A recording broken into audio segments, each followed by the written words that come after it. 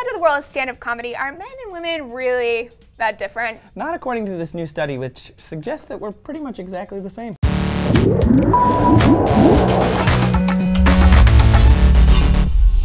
Hey guys, Laci here. And Trace, and seriously, the jokes about how men and women are different can finally be put to rest. That's right. A new study released this week in the Journal of Social Psychology found that men and women aren't from Mars or Jupiter or Venus, and that we're both actually from Earth. But if we're not from Mars, that's like my only shot to get to go there. Sorry, Trace. We're not saying that men and women are exactly the same. I mean, there are obviously physical differences like hip to waist ratio and whatnot. We're talking psychologically, where we're actually pretty similar.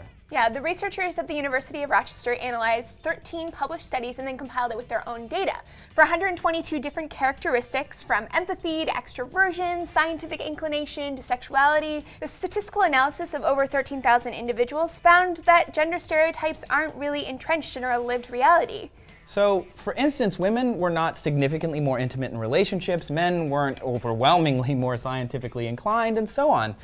Gender can be a predictor of stereotypes, but these psychologists suggested that the ideas are socially encouraged through a reward and punishment system, approval, disapproval. On some social level, we expect to see behavior based on gender, so in our mind, we make it happen. Another foundational tenet in the field of human sexuality is that people, gender, and even sex don't fit neatly into little boxes. People are complicated.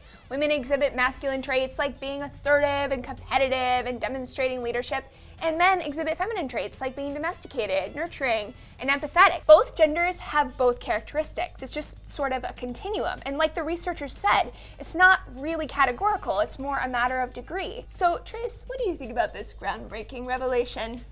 Well, even in this study, they found overlap. Like you said, it's not that women are displaying man traits or men are acting more woman-like. It's more that we think that might be what's happening, but in our heads, we're just overlapping all the time. We're just being human-like, human-ish. When you think about it, those characteristics are sort of arbitrary anyway. They're human characteristics. Absolutely. So we realize that for some folks, this kind of research is controversial, and for others, it's common sense. So we want to know what you think about it, if you have any thoughts in your brain.